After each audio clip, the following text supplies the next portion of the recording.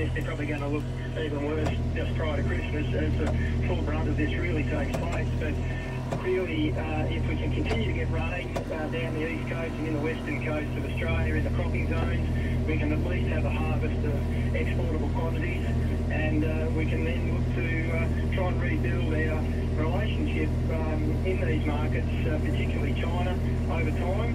But clearly at the moment, you know, we've got this tariff in place, and that's holding the barley trade. We want to keep other things going, though. That's the important part. What specifically are you asking the Australian government to do? Surely they shouldn't